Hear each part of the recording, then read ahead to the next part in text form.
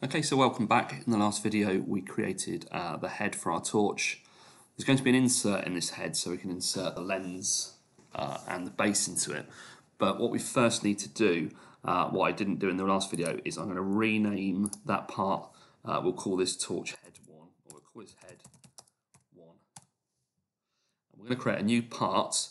Actually, in fact, no, what we're going to do here now is we're going to take this and we're going to duplicate this part because we want to take some features, some sketch features from it and create the insert for it so it inserts itself perfectly into it. So if I go into head 1, copy 1, I'm going to go in here and I'm going to delete the revolution but keep the sketch, and we're going to work on the sketch. So you notice that there. So I'm going to go into sketch 1 and I'm going to look at it from the top because it's the top view, and our insert wants to go inside this. So what I'm going to do is take a line from here to here through 2, a line across here through 6, and go down through 2, along here through 2, and I'm going to go down here 17.5.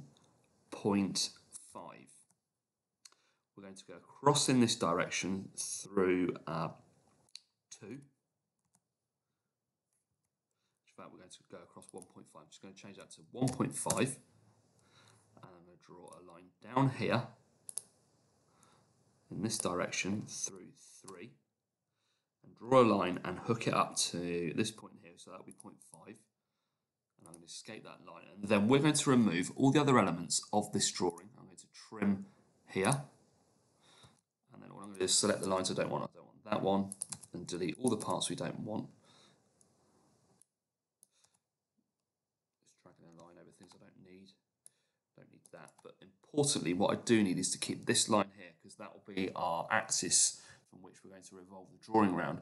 So we just need to create another revolve. I'm going to go to here, isometric, use the revolve tool.